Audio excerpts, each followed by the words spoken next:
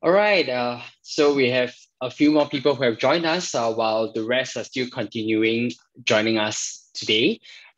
Thank you all for taking time to join us today for Build with Mercury workshop on a Saturday morning, afternoon, or evening, wherever you are today. And right before I dive in and introduce our speakers for today, as mentioned earlier on, for those who are early and those who have just joined us, you can scan the QR code that you see on the bottom right hand of your screen right now with a mobile phone to help us answer some of the survey questions that we do have to get to know you a little bit more. For those, if you don't have your mobile phone, there is nearby you. Don't worry about it. You can actually go onto your browser and enter in www.menti.com and put in the code 77345732 to actually access the survey as well. For those who are joining us via the YouTube live as well, thank you and welcome. So let me just dive in quickly for what we are in here for today. For today, this workshop is really part of the Mercury Hackathon. There is actually happening from the 20th of September to 31st of October. And for this hackathon is really talking about innovating, redefine boundaries, and build amazing technologies and all. And of course, the reason for all these workshops that we are actually doing, that we have even from last week or the whole of the hackathon, even to today, is really to equip you with a little bit more technical understanding and some practical experience on building on this technology as well. So before we actually introduce the two speakers that we have for today, right now, if you are still joining us, do use your mobile phone to actually scan the QR code to access the self-paced activity that we have for you.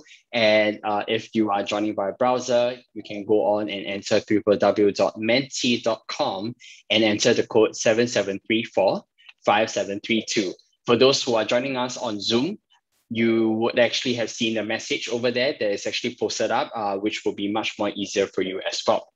So let's take a quick look and see how is everyone feeling today. It's great to see that most of the people are feeling really positive for today, being excited. A couple of people who are sleepy. I'm not too sure whether that's because it's very early on your end or it's really late on your end, but thank you for actually joining us. Apart from that, let's just see where most of the people are coming from. We do have a majority of people from Singapore, India. We have some from Denmark, some over the internet, specifically speaking.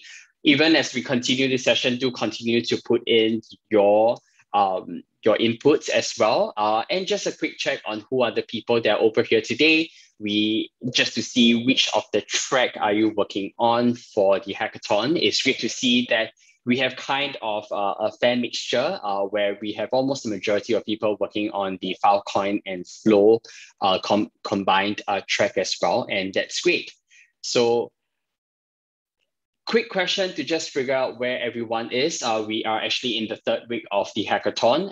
And right now we are seeing that we have about a quarter of people who are around 25% in for their projects. We have the rest of the 75% of the people who are around halfway mark. Just I'll cover through later on as well on what are some of the key things that you can take note of while you're working on your projects. And you have resources that is actually available for you. So right now, I would like to actually introduce our first speaker of the day, Jacob, who is a decentralized applications engineer from Decentology team. And for today, he will bring you through an introduction of a DappStarter, which is to dive deeply into the topic of how to build an NFT project for Flow using IPFS. So this 30-minute session will really be covering what DappStarter is, the basics of creating NFTs, and also leveraging IPFS with Flow technology. So Jacob, please take the stage. All right. Hi, everybody. It's me, Jacob here, and so excited to see all of you. For those of you that are a bit sleepy, hopefully we can hype you up and get you back in the space here. So I'm going to share my screen, and hopefully all of you can see this DappStarter page. So what I'm going to kind of walk through today is what actually is DappStarter and why it might be helpful in developing your decentralized applications. And hopefully you'll walk away feeling really excited and also, walk away thinking that I am the best speaker here. Just kidding. But yeah, let's get started. So what actually is DappStarter? Well, if you go to DappStarter.decentology.com, you can see that, it brings us this page. And what we can do is we can kind of walk through step by step and start building a decentralized application. And we don't even have to code anything. So we can start with step one here. And you'll see that it gives us a bunch of blockchains that we want to choose from. And so in this case, we're going to choose Flow. So it's already selected for us. And then this languages section already has Cadence pre-selected for us because that is the smart contract language for the Flow blockchain. And then we can scroll down and we're going to, select our framework. You could choose React if you want to, but I'm going to stick with vanilla JS. And then we can go to our foundations. And so what foundations are is they're almost like pre-built ideas around what a Flow project could be. And so in this example, we have a bunch of foundations here. If we wanted to, we could click on a ballot voting, which is a simple dApp with smart contracts that are already configured to help you deal with ballots and voting on the blockchain. And you can see that it even has IPFS integration here. And so we could choose this one if we want to. And there's other ones, including a pack NFT. And this is, an example decentralized application that is sort of similar to like NBA Top Shot, if you've heard of that. So what these foundations do is they come with smart contracts, and they also, come with like a client and testing already for you. So we're really selecting a whole, package of cool stuff when we select our foundation. And so what we're going to do for this example is we're just going to go with a simple NFT. It's very simple. And you can see that it is a simple NFT with IPFS integration. So we're just going to go with that one and, hope for the best. And so then what you do in your, the last step is you do your dApp name. So you don't have to pay attention to this at all. There's nothing really going on here. I'm just like randomly typing stuff. So once you randomly type your dApp name and have no idea what you typed, you just you click create dApp. And what it's going to do is it's going to auto-generate, it's going to auto-generate a full stack decentralized application for you. And remember, you don't have to do any of the actual coding here. It does this for you. And so it'll give you an actual GitHub link that you can click on, and it'll take you to a GitHub repository with all the code in here. So this is the full stack application for you. And it gives you a bunch of prerequisites you'll need. You'll need Node.js, Yarn, the Flow CLI, of course, because we'll be running stuff on the emulator. And there's some simple instructions here. But I do want to point out that currently we are actually we're figuring out a way to do this in a cloud container, and we actually have. And so that's in beta testing right now, where we'll have all of this already pre-configured inside of a cloud container, so that you actually won't have to have any dependencies at all. And you could just simply run it in the cloud and it would work just fine. So if you're interested in that, we're still kind of testing through that, but that's going to be coming soon, and we're really excited about that.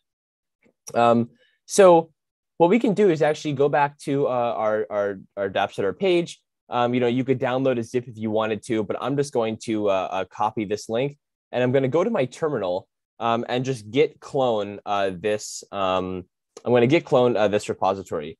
And so if we actually, I'm just going to CD into this, and you'll notice it generates a random name, but this is just so that you can recognize your DappStarter project, as a repo here. So we're going to go back to our terminal. I CD'd into my repository. I'm just going to clear this so that it's more easily viewable. And what I'm going to do is I'm going to kick off the Yarn process here. So what this is going to do is start installing all the dependencies, and we use Lerna to do that. And this might take a bit. So usually when I do these sorts of demos, I pull up a Flappy Bird and I start trying to see what my high score can be. But instead of doing that, I know that would be really exciting, but I'm going to open this up in VS Code while we're Yarn installing. And so that way we can start to actually view our project here. And I'm going to just pull this over to the right. And I'm going to take my browser and pull this over to the left so that we can view both at the same time here. All right. And if anyone wants me to increase the font size, I'd be happy to do that as well. So it's still Yarn installing. And so while it's doing this, I'm just going to kind of walk through what DappStarter actually is and what this code means. So it might be a bit overwhelming at first, but hopefully once I walk through this code from a sort of high level, you can kind of get an understanding for what we're actually doing here. So if you open up packages, there's the three main ideas here that come with this application. The first one is a client. So when you download your DappStarter project, it actually gives you a client for you that you can interact with your smart contracts, your transactions, your scripts, and all this sort of stuff. And so once we yarn install, I will show you what this client actually looks like. The second one, and arguably the most important, is something called a DappLib. And so what a DappLib is it aims to be a sort of, besides the contracts folder and the transactions and scripts that you write, it aims to produce something called a dapplib.js. And this is a blockchain agnostic file that you could think of using in your mobile apps. You could use in your separate dApps. It's not specific to DappStarter. In fact, we've architected it in such a way that you could use it with any application you want. And all of the blockchain specific code is actually inside of the file for that blockchain.js. So all of this code is really blockchain agnostic, except for this flow.js file. And so if you were to go on our DappStarter page and download an Ethereum project, for example, you would still see a very similar dapplib and a blockchain.js, but you would just have a Ethereum specific file instead.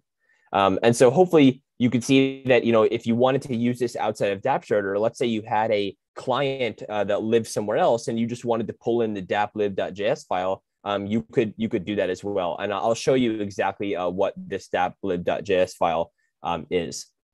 But it looks like we've actually installed our Yarn dependencies. So what I'm going to do is clear this. And I want to show you exactly what DappStarter even is, because I don't want to, for those of you that are still feeling a little bit sleepy, I don't want you to feel bored. And so I'm going to show you exactly what we're working towards. And to do that, I'm going to type in yarn start.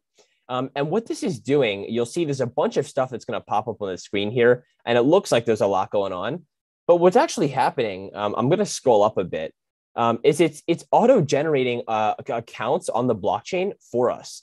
So a lot of times, when you're developing your dApps, there's a lot that goes into it, right? You have to have the CLI, you have to generate accounts, you have to figure out a wallet, you have to configure your transactions and scripts to that wallet. But we actually done all that for you. And so when you yarn start, we kick off the client process and it starts auto-generating accounts for us. And so you can see that in the terminal here, it's even showing us the events that were launched from the blockchain, that were emitted from the blockchain. And this is all due to account creation. And so all these events, and you can see get account latest and all this stuff is really generating accounts for us. And if we scroll down, it generates 5 of them. And then what it does immediately after that is it starts deploying all the contracts that are in our project. And we can see that happening here. So for example, it deployed our non-fungible token contract. It deployed our simple NFT contract. And I will actually show you where that lives inside of our Decentology project in a sec, after I show you all the stuff on the client. So you can see that once it deploys the contracts, it actually launches the project, and boom, that's what we're seeing on the left here. So when you launch your project, it'll actually show you dappiness in big letters, and hopefully you're feeling some dappiness right now. But the coolest part that I always think is in the DappStarter project is something called a UI harness. And so what a UI harness is it's essentially it's a cool thing that you can use to interact with your transactions and scripts individually on a localized emulator. And it allows you to test your transactions and scripts and your contracts very easily. And so because we have generated a simple NFT project, you'll see that, and actually I might increase the font size, and I hope that helps. So this makes a little UI harness for us called Simple NFT. And again, this is because we selected the Simple NFT. But if we had selected multiple, or if if you wanted to pull in a separate foundation, it would just create a separate card here. And so we can click on View, and it pulls up a whole UI harness for us. And so what this is you can see there's a bunch of what we call action cards. These little these rectangles here with these cool, like we call them widgets inside of here, and these submit buttons. These are called action cards. And what these are individual transactions and scripts that you can run to interact with your contracts. And the other goal here was that these action cards actually work off the previous transactions and scripts that you've run. So for example, if I were to set up an account by giving them an NFT collection, the next action card would keep that state and it would mint the NFT into that collection. And so every time you want sort of a new environment, all you would do is just re-yarn start your project, and it would give you a fresh emulator, which is super awesome. And so what we can actually do is just run through a simple example of exactly what this means. And so let's do that now. So, on Flow, for those of you that have been developing on Flow, you know that there's definitely a process when it comes to, minting an NFT and all that. You have to set up an account. So let's actually do that. Let's set up the admin account for, receiving NFTs. And so we can submit this transaction. And what it does is you'll see that if the transaction succeeds, it comes up with a transaction hash. So this is actually the transaction hash that was just generated. And this is because the transaction went through. And if we go to our terminal, you'll see there's a lot of cool stuff we can see here. And I'm just taking a look in the chat. Oh, yeah. So feeling of happiness. Let's go. That's awesome. And so if we go to our terminal, you'll see that a bunch of stuff was just put here, right? And so it's actually logging all the stuff it's seeing from the emulator right to here. So you'll see, boom, transaction executed with a gold star. And so if you see that gold star, you put your hand in the air and it's awesome. So that means that it succeeded. And so, yeah, so this is the transaction that was just executed, and we provisioned our account, or we basically, what that really means is just gave our account an NFT collection. And so let's also do that for the Alice account. And also, this right here is something we called a account widget. And so this has a list of all of the accounts that were auto-generated for you. So it has an admin, Alice, Burball, there's a bunch of accounts that we can use, and they all have their own address. So this makes testing really easy, because if we wanted to, I don't know, maybe transfer an NFT from Alice to Burball, we easily could, right? Just by setting up both accounts and doing that. All right. So what we can do next is we can actually mint an NFT. And for all of you Filecoin IPFS folks out there, this is where stuff might get exciting. So we're going to actually mint an NFT. But the trick is that the NFT metadata is actually going to live on IPFS. So, when you store things on the blockchain, it can get really expensive. And, we don't want to store entire images on the blockchain because that would just cost way too much. So instead, what we're going to do is we're going to actually upload that image to IPFS and store that IPFS hash on the blockchain inside the NFT itself. And that way, if we wanted to, that the person who owns that NFT could read that metadata, and they could, go to the IPFS URL and see their metadata on the decentralized storage. And that's exactly what we're going to do right now. So let's actually mint an NFT to the Alice account, because we just set Alice up and gave her an NFT collection. We can click on Browse Files here, and it's going to bring up a bunch of files. And so I'm just going to select, a random file that I want to upload to IPFS. I'm actually going to upload the file that you see in this background here. And so here we go. So this is the Mercury Hackathon background, and it puts it right here for us. And so we can keep that there and then just click Submit. And so when we click Submit, it's actually going to, it's going to run the transaction for us. It's going to give us a transaction hash. And if we go to the log here, you'll see there's an event that was emitted, simple NFT contract.deposit. So we deposited an NFT to a collection. And we also see that, wonderful gold star that, boom, everything is good to go. So Ken says, can Jacob explain some of the scripts in package.json? Yes, so we can go into that at the end if we have some time. So, all right. So the next thing we want to do is, we just minted the NFT, right? But how do we actually view, what NFTs are in the account? So if we were to view the NFTs in the admin account, you would see that there's nothing, right? There's no result because we haven't minted any NFTs into that account. But we have minted an NFT into the Alice account. So let's actually click on Alice and view this again, and you'll see, boom, we get 0. And so what this is this is the NFT's ID. And the way that we have done it is that, NFTs increment their ID starting from 0. And so it'll go from 0 all the way up to, infinity if you love NFTs and want to be rich on NFTs. But this is the ID that Alice has. And so let's actually now view the metadata for this NFT, right? We want to see that image that we just minted with that NFT. So let's click on Alice again, because it lives in Alice's account. And let's type in the ID 0. And it'll actually return the metadata associated with this NFT. So it has an ID of 0. And then there's also a IPFS hash here. And so what we can do is we can actually view this on IPFS. So if we wanted to, we could go to this link and then copy and paste to the IPFS hash. So ipfs.infura.io/IPFS, copy and paste our hash, and look, boom. So we actually see our Mercury Hackathon Zoom background image on IPFS.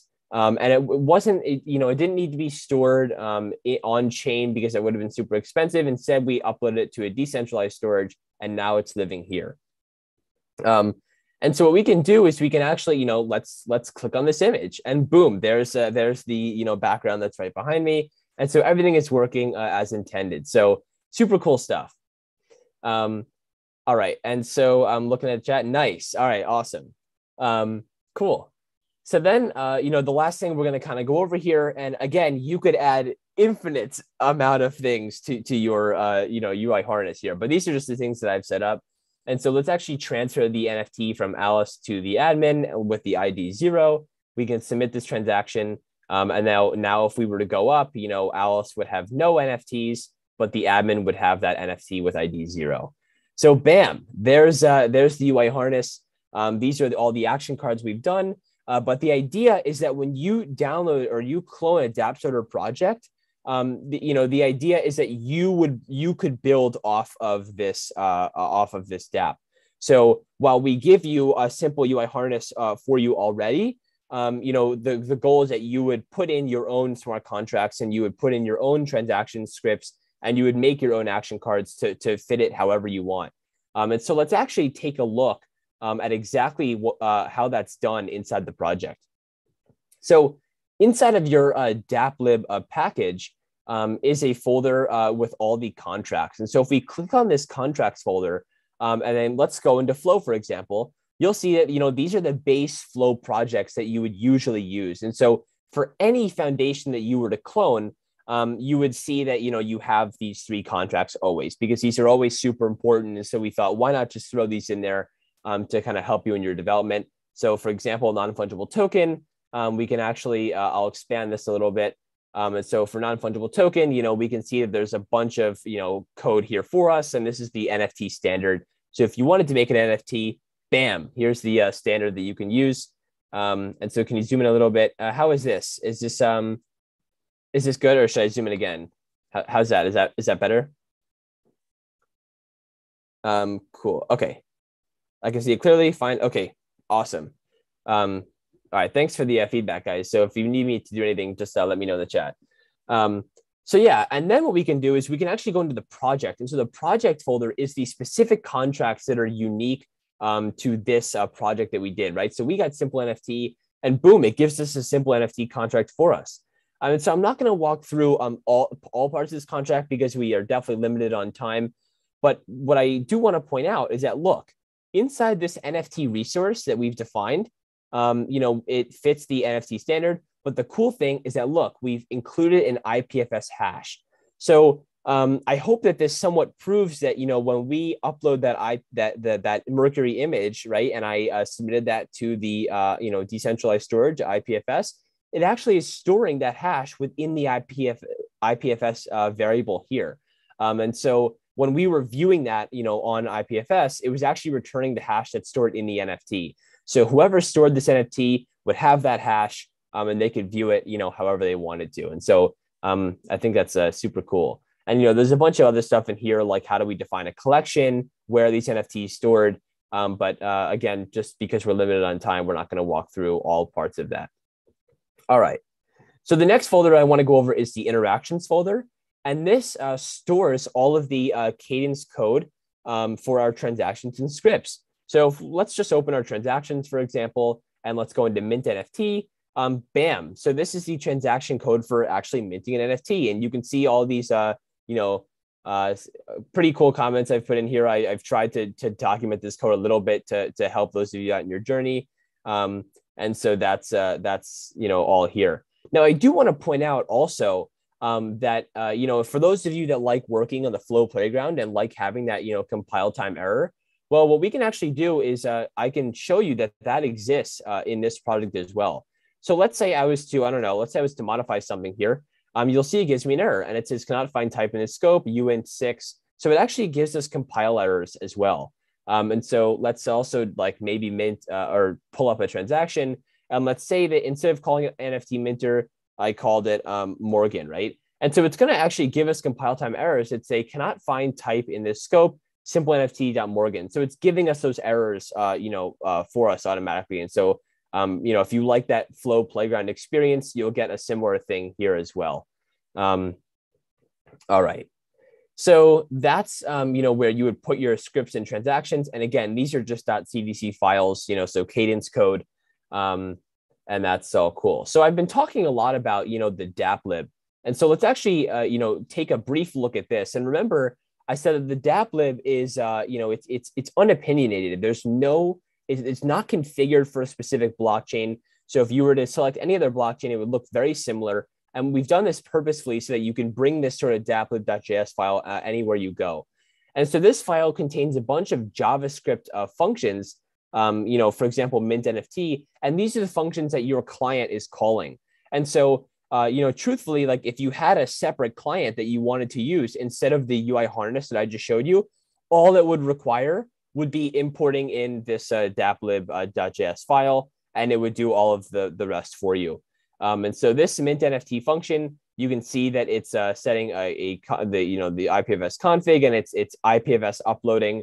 So it's uploading all of our stuff to IPFS, and then what it's doing is running something called blockchain.post, and this is a transaction. So it's running the mint NFT transaction, and it's passing in all of our parameters that we have set on the UI harness for us. So super cool stuff. Morgan says, thanks for associating me with errors. Of course, Morgan. All right. And so I got a question, where can we find all this code? So you can find all this code on the DappStarter.decentology.com website. And then you can select your foundation there, but I will come back to that in a bit since we only have 10 or so minutes. All right. So this is all the functions. And then I do want to leave some time for questions. So I'm going to run through one more quick thing with you. And that is going to be a testing, right? So in any, DApp that you have, you won't really want to have unit testing. And this is, a recurring theme across any blockchain you're using or whatever it may be. And so we actually have configured a unit testing into the project for you as well. And so you don't have to do any of that. So, we've seen a lot of people using DappStarter to have unit testing for deploying contracts to mainnet, because the Flow team requires, unit tests in order to deploy your contracts to mainnet.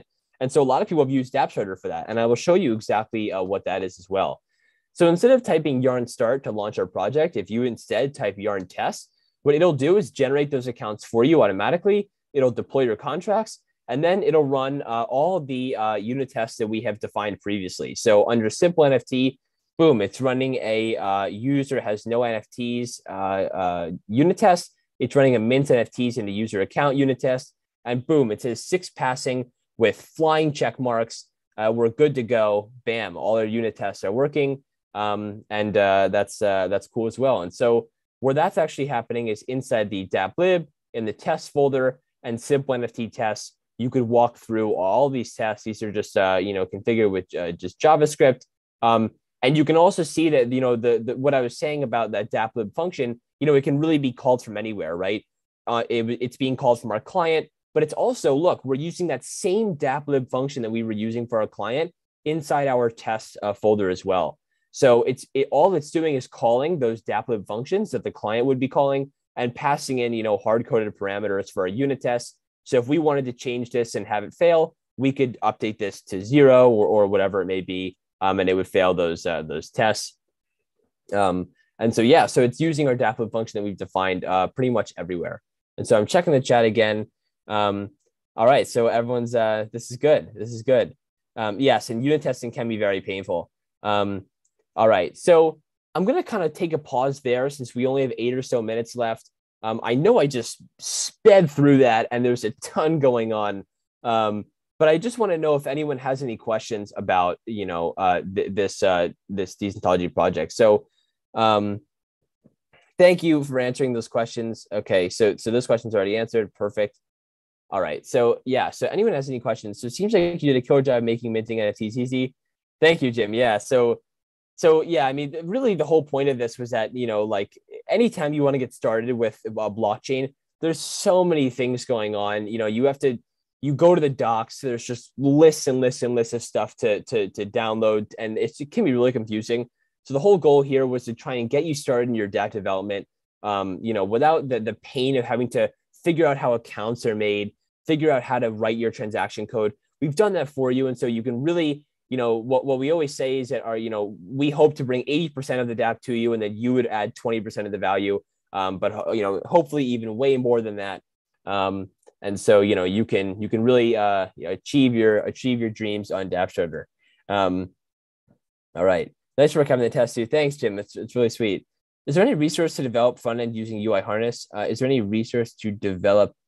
Well, I can actually show you the, so I didn't show you the UI harness, but what that is actually inside the client here. And if you click on source and then, go to harness here, we can click on the simple NFT harness. And so, we use a lit element for, our client here. This is using vanilla.js. And there's a bunch of, like I was saying before, there's a bunch of action cards here. And so hopefully you can kind of see how these action cards work just by these examples. Although if you're actually looking for direct documentation on how to develop on the UI harness, check out the fast forward repos that we did, the fast forward bootcamp. There's a bunch of resources there, and that's actually listed on the Mercury resources page. So remember to check out the Mercury resources page, and there's a bunch of stuff on how to do that there. Thank you, Morgan, for linking that. Awesome. And so if you actually were to go to week 2, I believe, it's one of the later days in the week, and this would exactly show you how to do this on DappStarter. So I can throw HTML, CSS, JS, and UI harness. Yep, you can. So if this is just a client that we've done for you. But if you have any client, all you have to do is import DappLib right here. So if you have any client, all you do is import the DappLib, and that's it. And it would work. And so there might be some configuration there, but we'd be happy to work through that with you. And so yes, you can see all these action cards here. You just provide a title, a description, method, post, because it's a transaction. If it was a script, it would be get, your fields. And so this is an account widget that's selecting an account. Similarly, this upload widget. So what we've done is we've abstracted all of these sort of widgets into components here. So if you were to open up the components folder, you'd see all of these widgets here for you. So that widget I was showing that selects accounts, that's been abstracted into something called an account widget. That little IPFS box that allowed us to upload files to IPFS, that's been abstracted into an upload widget. So you could also use these components in any project that you have. And it would be configured and ready to go for you. And so, is there a DappStarter in TypeScript too? I don't know if, I don't believe so. Right now, we just have vanilla.js and React, but there's definitely more frameworks to come. We're trying to, do this for a variety. So, yeah. Smiley faces in the chat. Oh, I hate when it converts my smiley face. There we go. Yeah. All right. So I think it might be good to take a pause there so that I don't keep rambling and go over time. And I think I've touched on all the points I want. So yeah, and I also sometimes get questions about, I'll actually do this here. Sometimes I get questions about, how do I actually make this DappStarter project my own? So if you were to just clone this, your project gets generated into the DappStarter folder on the Decentology organization. But if you wanted to make this project your own, you could just git clone this, just remove the repo and just, make your own repository and upload it there. You can also fork the repo if you want. And yeah, so hopefully you guys are excited about Web3 development. Hopefully this takes away the pain of having to get started on Web3. We really just want you to have a good experience, and we hope to see you making some cool dApps. So thanks everybody, and I'm really excited for the next presentation as well. So let's shift over to that. All right. Thanks, Jacob, for the time. Right now, I'm just going to pass the time to Jimmy, who is the webmaster at Protocol Labs, who will actually introduce Estuary to you. He will cover quickly on, why Estuary is actually being created, and understanding the mechanics behind it, and also how you can actually utilize it. So, Jimmy, you're up next.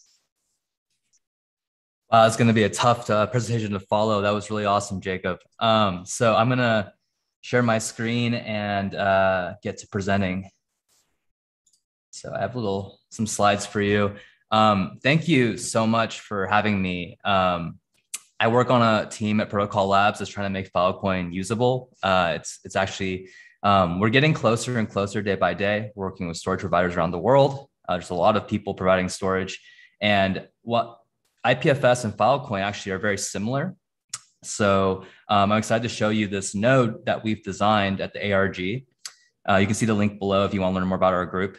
And this node will allow you to easily store data to Filecoin. So Filecoin is actually like an Estuary, like IPFS node is actually very complicated. There's a lot of things that go into an IPFS node, and there's a lot of things that go into running one and being a network operator. And so you can go through and you can look at the open source code and you can kind of see a ton of dependencies. And, for a developer who just wants to build an app or build a tool, the kind of experience that you really want is something like this. So you just kind of want to be able to upload files without having to look at all of those dependencies and, get to the point, right? So another thing that separates what, if you're just using an IPFS node is, when you upload data to Filecoin, you actually can see which storage provider it's on, and you can see, the proposal receipts. So for how long that deal is going to be on chain. And so this kind of adds a little bit more resiliency to your NFTs, for example, because if you have a IPFS pin, that IPFS pin is only as resilient as the IPFS node that's holding it. And if it's not pinned, when the IPFS node restarts, it gets garbage collected. In this case, if it's on Filecoin, what happens is if you pin something and that pin is somehow lost, it can go to Filecoin and retrieve that pin, that CID, and restore it. So none of your users who are having or minting NFTs will ever lose their assets. And that's important because I think people start to care about where it's stored. They want to make sure it's in every country, and et cetera. And so what's the point of today's presentation? I'm going to show you a Estuary node that you can use. And basically, if you have valuable data and you want to make your data, available to the world, make sure it's archived and retrievable from anywhere, and you need a simple tool to upload that data. And if you need proof that data exists, this is a presentation for you. And so if you're building something that allows you to mint NFTs really easily, and you want to make sure that data is stored off chain and decentralized, we're going to provide you an API that you can use. And Estuary essentially makes uploading that data, replicating data around the world, like a 5-minute problem. You can log in, upload the file, retrieve the pin CID from any IPFS gateway. You can use the inferior one that was shown earlier, or you can use one of ours. And you can trust that we're going to get that file stored on at least 6 storage providers. And then, you have 3 different options. So you can upload it from a GUI. You can upload a CID directly, so you can maintain the Unix FS structure, or you can upload a CAR file, which is a popular choice for people who are developing with Filecoin. And so let's just do a 1,000-foot view before I get into showing you the product and all the code. Let's say we have this world right here, and this is really hastily done, so I'm really sorry, but these are Filecoin storage providers to expose peer IDs. It's like a Filecoin storage network, right? And you have these new Estuary nodes. They are IPFS nodes, so they know of each other, and people are uploading data to them. And after that, they're making storage deals against all of these providers. And you can see that this is kind of the beginning of a global network of all the data that you could possibly upload. And so, you can imagine this is how things look for NFTs. You can imagine this for like public data, and this is kind of our broader vision for how everything comes together. And so our Estuary node, the one that we're running for everyone to use, actually has quite a bit of success. So it's done 21,000 successful storage deals. It's had over 8 million files, 51 terabytes of pinned IPFS data. So that's like data you can just retrieve from any gateway. So in the previous presentation, Jacob elegantly described how you can just look at that IPFS hash, grab that from any gateway and see it. That's our Estuary node also provides 51 terabytes of that. We've put over 3 times that amount into total sealed storage and deals. So that's backed up. So in case that pin is ever lost, you can get that back. And a single user has gone and done 15 terabytes. So that's a lot of files. And we're hoping that we can get more storage providers and more users, people building platforms like Arzora, et cetera, using our tool. And so here are some charts. I know people like charts to kind of see the growth. And so a user in this case actually includes like an Internet Archive or an Arzora or Wolfram Alpha or any major player as well. So we treat them all the same. So even if you're a hobby developer, you can be a user of Estuary, or if you're a big company and you're providing platform, the Estuary API works for you too. And that's like because it's written in elegantly in Go and can handle large scale file uploads. And we also deploy a system called shuttles, which allow you to upload from any location geographically. And so how do developers use Estuary?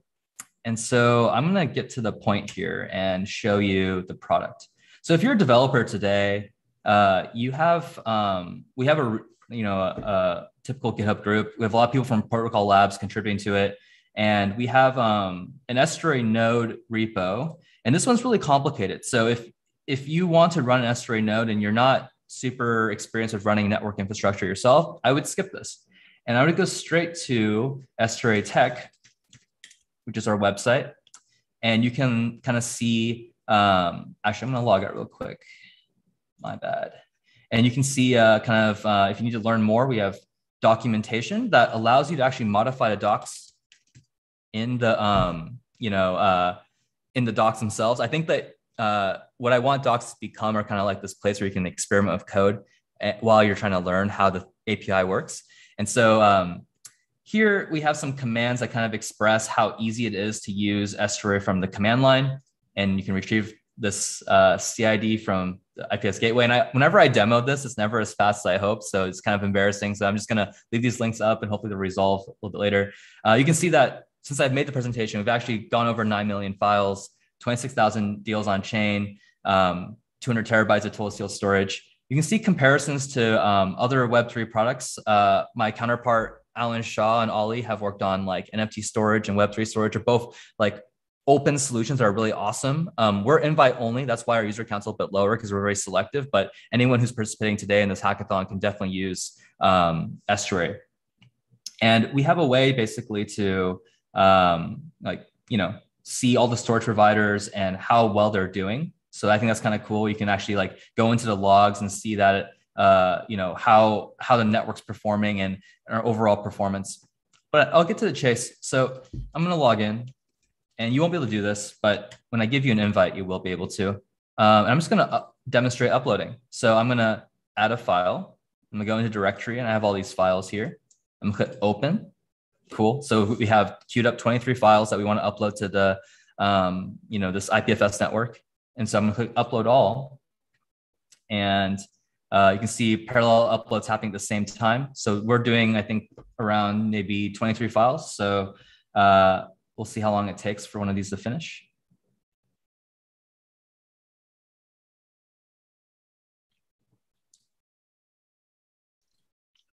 And hey, Jimmy, do you think you can zoom in a little bit? Yeah, I think I can. Sorry, my resolution is like really big on this computer. Does this help? Yep. Perfect. Thank you. Cool. No problem. Yeah, so we'll see which one finishes. It is nice to get, like, I think a few files at the same time. Each one's about 67 megabytes. So for NFTs, that's, I think, over the size of typical NFT. So cool. So just like the other example, we get these DWeb links back right away. And I don't know if anyone's been going on OpenSea lately, but the IPFS nodes are hammered. So we're probably not going to see this for a while. Oh, so this one's right here. So almost instantly you can see this video of this castle. And so Estuary is a really easy way to get that pin data onto IPFS. So you can, view videos pretty quickly. And after this is done, so I'm going to open up another tab here and go to the deals. Once you have done all that, you can see that it's working now and trying to upload those files individually. But for previous uploads, you can see these proposal receipts. So you ever have to prove that something's on Filecoin? I can prove that it started August 18th. I did this a while ago. Yeah, and the video is buffering because it's fresh, just off the press, right? So I think ideally IPFS gateways get a little bit faster and we make this like split second, but for now, I think this works because I think there's still like some time buffering between minting an NFT and viewing the asset. So but ideally it's a little bit faster. But for proposal receipts here, you can see the start end dates. You can see the piece size. You can see which provider's storing it. You can also see that this one right here is under maintenance, so it probably won't be storing any files soon. And it's just kind of really cool to see where your data actually is. I think like a lot of times we build these APIs and we don't really know where things are. And I think like this is a good first step to kind of figuring that out. So yeah, looking at this GUI, I know people are probably wondering, well, gosh, I'm a developer. I don't really like need a GUI. I'm going to add this into my app. And so I'm going to show you how to do that right now. And I'm going to show you from our docs actually how to do that. And then afterwards, I'm going to show you from our from an example web application, just like from scratch, we'll just store a file. So I'm going to go to my API keys here. And this is probably going to be a bad idea to do on screen because I probably shouldn't expose these. So I'll probably revoke them all afterwards. But come back to the documentation. So some API endpoints like this, they don't require an API key. So you can just call it, right? So if I change this right here, it's going to break. I'll change this, shows the value here. And if I go here to the first part of our tutorial, I can just replace this API key string here with this, and ta-da, it works. I have full access to my account on Estuary through the API. And so this is the viewer account, and you can see the default deal settings. You can see my Filecoin address and the different upload endpoints that we have. So that is neat. And after you do this, you probably want to upload your first file programmatically. So we have an example using either curl. You can do this from the command line. You can just copy and paste this curl script and replace it with the API key. Or you can just do it here. So I'm going to replace this with an API key. This is vanilla JavaScript. It's wrapped in a React component. I thought maybe some people will use React, but if you're not, you can just copy and paste the bits out of it.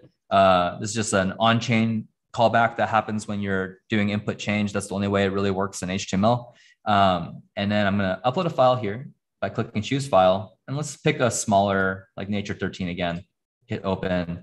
And you can see that I am essentially live coding how to use the API within the browser. What this means for developers who want to use Estuary is that you don't actually have to npm install anything. You can just use our hosted Estuary node via api.estuary.tech, and you can use the API endpoints and you can just upload files that way. And that's a really easy way to incorporate into your applications. It's done over HTTP, so it pretty much works in all cases. And after we finish uploading the file, I don't have like more here. I probably could like add like a finished state. You can see that it updates here as well. I can just like write like live code. It has like, it obviously wouldn't save, but you can see that it works with most things. If we go to list data, if I want to see the data I've added, so you're probably going to do two things. You're probably going to upload data and you're probably going to list data. And you want to do some management later, of course. But from here, I can just add an API key and I can see all the files I've added to Estuary. So I think this is really useful to integrate into anything. Like you can add this instead of, in Fura's API, you can add this directly into your NFT minting process and make sure the data is off chain, on IPFS. You get the same CID hashes here.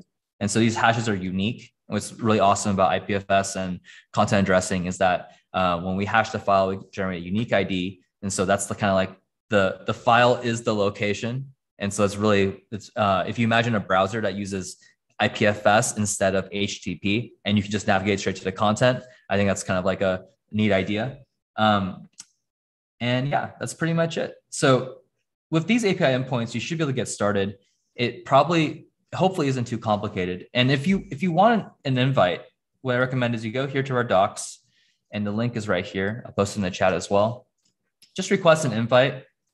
Please like read this and let me know, you know, kind of, you know, what you plan to use the data for. Like, we're not that great for private data right now. So you don't want to like, you know, put something personal like your credit card, or you don't want to put like your passport or anything like that. But if you have public data or NFT image data, you're probably going to want to like, you know, you just let me know that, and I'm more than comfortable giving you an invite.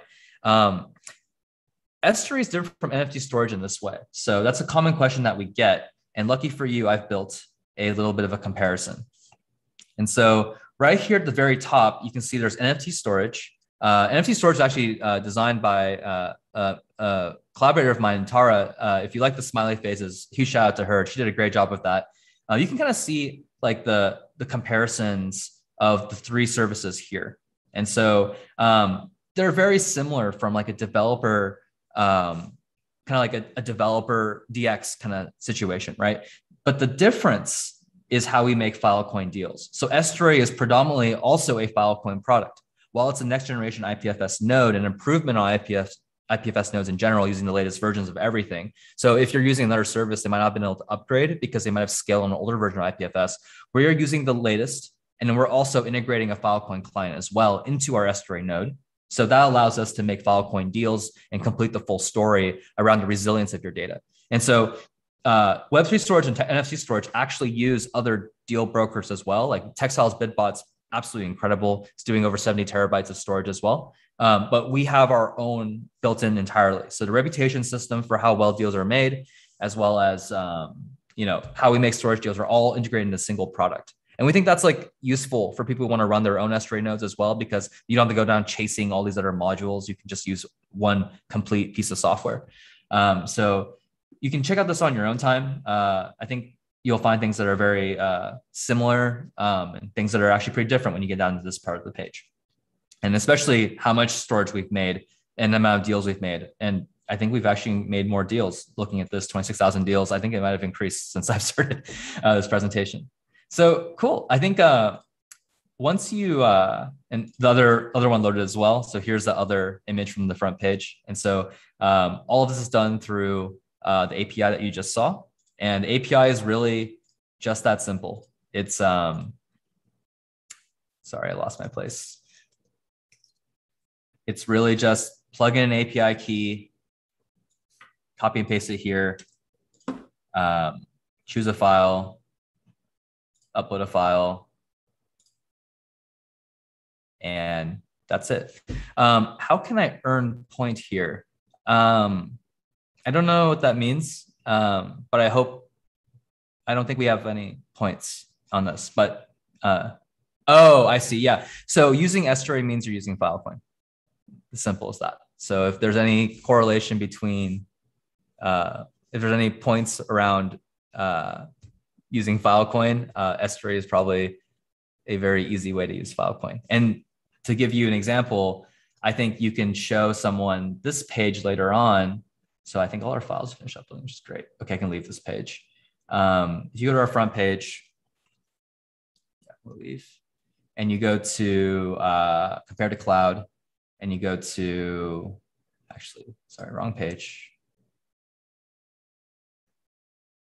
Web3 comparisons, and you go here to verify your data is actually on Filecoin.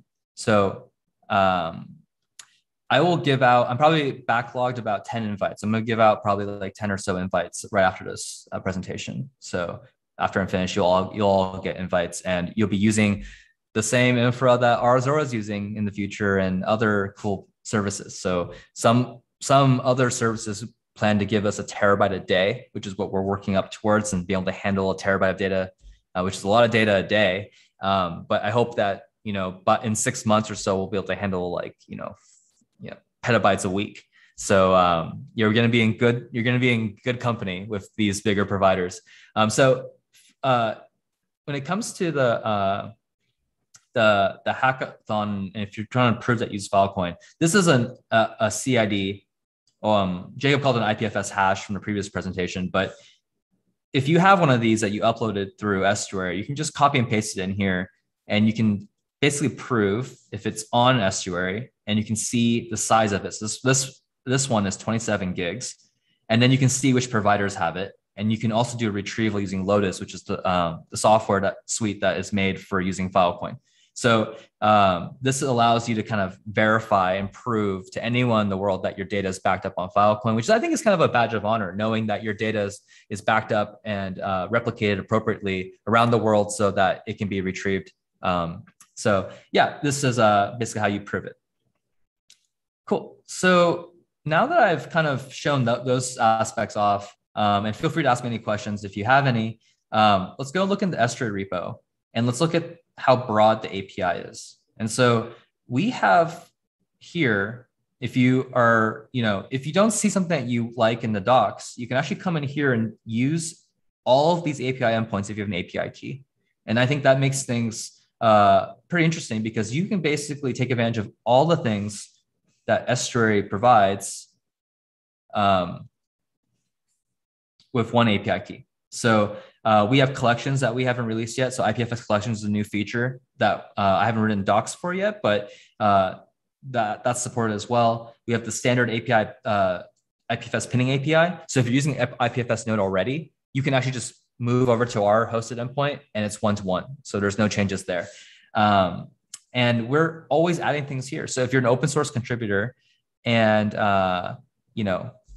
if you're an open source contributor and you want to expand what we can offer, feel free to come in and take a look at the code. It's all open source. Morgan asks, what suggestions do you have for client-side app hosting on the centralized web? I think anything that is a static site hoster, because IPFS is better with static sites because we don't need servers anymore. If you think about most authentication can be done through MetaMask, and you're kind of authenticating with blockchains, right? So, you don't really need to have a centralized auth with a centralized database. Now, you might have like a Postgres database that you host somewhere that does the mapping of data, but you don't have to treat it as something that also does authentication as well. And what we're also exploring, which is a good conversation for later, is centralized identity. But we don't have anything that we're going to prescribe just yet, but there'll be many examples coming up soon. So I guess I can zoom in a little bit more. I hope this helps. Sorry about the resolution. Cool. So I think that covers mostly Estuary and how easy it is to use. And I think what would be useful is if I show you how to kind of integrate it into your apps. So what I'm going to do is I'm going to go into this code that I have this little hello world example right here. And I'm going to open up this little React example. So this is like the most minimal I can get, right? Like if I just do a console log here and do hello, and I maybe change this to, hey hackers, and I inspect, this instantly refreshes, this changes, right? So I have a pretty clean slate here. And so, whatever toolkit you use, whatever fresh state you have, you can kind of, just get started with something simple like this. And the Estuary documentation is really easy. So what we can do is we can go to, let's go to the introduction page again, and let's just grab this code, right? So web API endpoint. And so let's do like react.use effect, and then let's do an arrow callback function. We don't want this to update ever again. So we do like a empty array, right? So this replaces component did mount. The example coming out here, if you're using React hooks, use this, and you can have this little fetch call, right? And I don't really like that it's not using async await. So I'm gonna actually do a function. I'm gonna declare a function inside. So load. Is this really small? I'm guessing this is really small. So let me make this bigger. Can everyone see this? Cool. So then okay, now we can drop this in here, and we can do like const response equals this, And then we obviously need to do like an async function, right? So we can use await. And cool. And then we want to do like const JSON because we want that response to be formatted as. Oh, thank you. Thank you, thank you, thank you. Cool. Right. And so we have this now. And then, we just do like a load. And then we can do like a set state spread JSON. This, do load, hit save. And then we can, instead of, let me just add this here to state. Right. And then go into the app, see if that works. Response is not defined.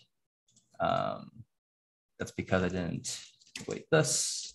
I misspelled response. Cool. And just like that, I've integrated the Estuary API into another app. It's just that simple. So you can do this with file uploading too. So instead of doing something as simple as this, let's do a file upload. So we'll go here and we'll go to docs and we'll go to upload data.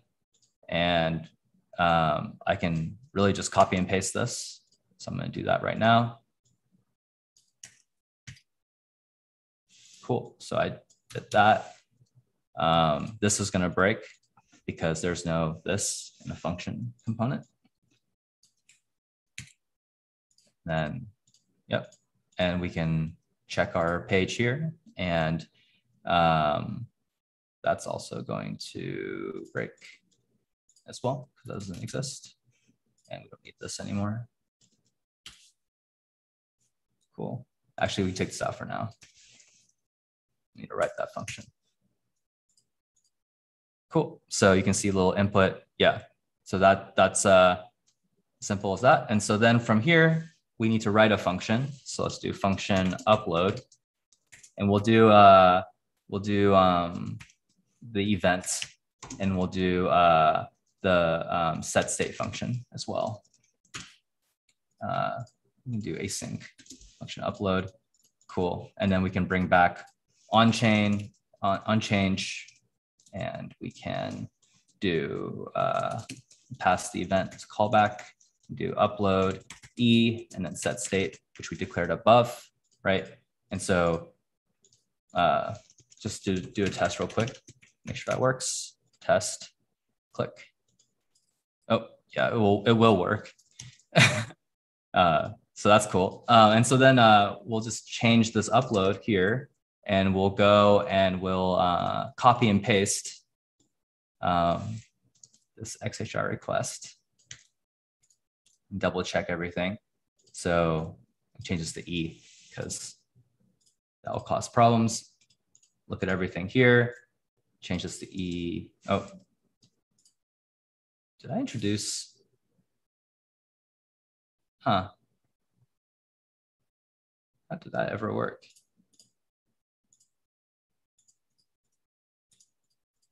Where is the event declared?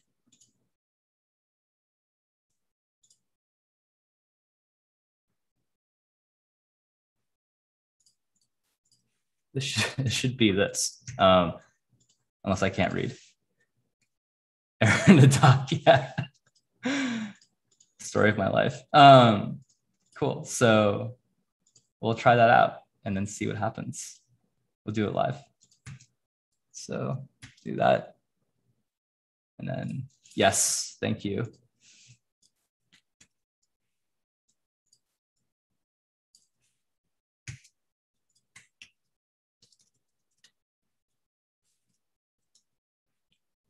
Thank you. Wow, everyone has my back this morning. Thank you so much. Let's use this API key. Teamwork makes the dreams work. Is that right? Cool. And then we're gonna test it out. Let's see if this works. Yep, it worked. Wow, nice. Teamwork makes the dreams work. That's my motto. So cool, we're doing an upload right now. So that's how easy it is with the help of your friends to upload data straight to Filecoin. So if you do this, you pretty much have basically put data onto Filecoin.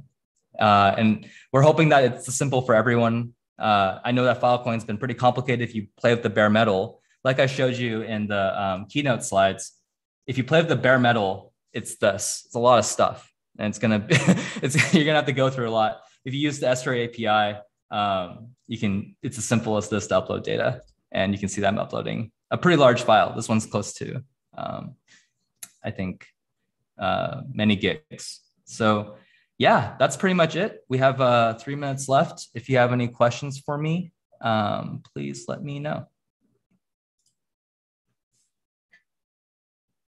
And I'll be sending invites. So yeah. All right. Thank you, Jimmy, for sharing this with everyone today, and also similarly for Jacob as well. So if you have any questions, do continue to keep them coming either on the chat or Q&A. And once there are times, once we have time, we will get either Jacob or Jimmy, depending on what the question is, to actually answer them as well.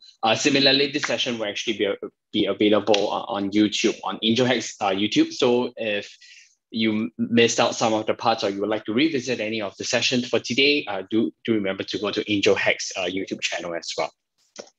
So let me just cover some of the nitty-gritty stuff for Mercury Hackathon as well. And just let me pull through, just re-emphasize some of the information for you guys here today. So that, moving forward, we know what are some of the important information to keep note of. As mentioned, there is always a leaderboard where the top 100 people will actually get $150 worth of Filecoin tokens for you. And for those who falls after top 100, don't worry, we actually do have something in store for you, and we will make an announcement on the coming week on Slack channel as well. So just a quick recap, what are some of the things that you can actually do to get yourself within the top 100 by gaining points? Firstly, and of course, most importantly, to join us on Slack, and that will be an eligibility criteria for you to start earning points with us. And you can go through the resources that's actually available on the participants guide, or you can get active on our social media by leaving comments on any of the AngelHack IG posts, and tag 3 friends to actually get points, or join our community events, and definitely to submit a project as well. So like I said, the top 100 people will get flow tokens worth $150 for each one of you who are within the top 100 as well. And you can always refer to the leaderboard on the participant guide to see where you are standing at this point of time. We do have a couple more events that's scheduled for the next few weeks on the Mercury Hackathon. We definitely have a virtual networking that's happening next week. If you have not registered, please go on to Slack channel to register it as well. Harish, who is our platform and community manager, will be constantly posting what are some of the key events that's actually happening as well for you to register, and make sure that those are locked down on the calendar. Similarly, we do have a pitching workshop to help you work on your pitching video that is part of the submission requirements, and that will be the following Saturday. And last but not least, our submission closes on the 31st of October. You can always head over to the schedule and events on the participant guide to save the Mercury Hackathon event calendar if you have not done so. And you can also refer to that section to all the upcoming events that we do have as well. So quick recap, one of the resources that's available are definitely our mentors, and Jacob over here is part of the mentor group that you can reach out to during the entire session as well. Mentor office hours happen on every Wednesday from 9 p.m. Singapore time to 12 midnight for 3 hours. And each of the appointment would be 20 minutes where you get to spend with any of your selected mentors. What you can do is book a slot via the booking system that's available on the participants guide as well, and follow the instructions that's actually on the Google Sheet. What's most important, and I'd like to highlight again, it's always for you to send a meeting invite with a meeting link to your mentor, so that they have an avenue to connect with you and your team as well. So let me quickly cover some of the project submission matters. Firstly, it's the judging criteria. Each project are judged by 6 criteria, namely the design, which is the user interface and user experience, whether or not it's well thought out, the novelty of the project, whether it is original and whether it's innovative.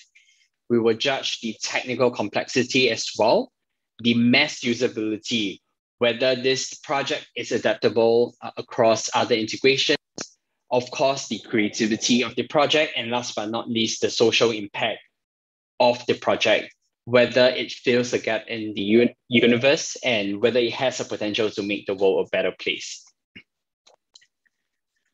Here are some of the artifacts that each of the team will need to submit as part of the submission requirements. They are namely the project description, a 3-minute pitch video, a GitHub repo link, a list of tech stack used, and a project demo link. These are all required for you to submit before the submission closes on 31st of October. How you would submit your project is for each team to appoint a leader. And if you are hacking solo, you would be a team leader. You can head over to virtual.hackathon.io, which will only open on the 18th of October. And the team leader will need to create an account under Mercury Hackathon before he or she can start submitting all the required artifacts for the project that you are submitting as well.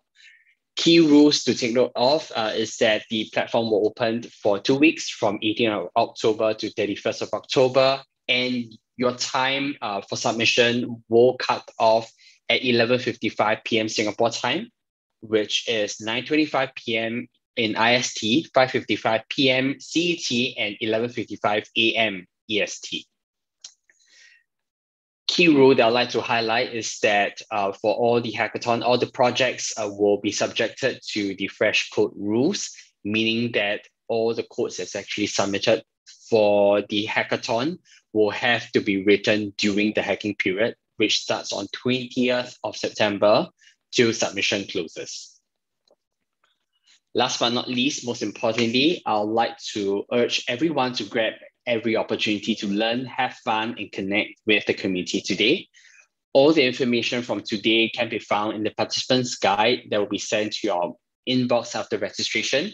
For those who are watching us on YouTube Live, and if you have not registered for the hackathon, please feel free to head on to mercuryhackathon2021.com to register yourself. You actually do have the link below in the description box as well for you to click on it and to register as well. Similarly, if you need any help for those who are at the hackathon on Slack, or if you have not joined Slack as well, please do. You can reach out to 2 key persons, namely myself, Justin, which you can reach over Slack or over the email that you can see on screen over there. And you can reach out to Harish, our platform and community lead as well. His Slack and email is also over there. So before we end, let me just get on some of the questions that we have. Just for those people, let me just quickly reach out to. I believe most of the people are asking on any questions for Jacob.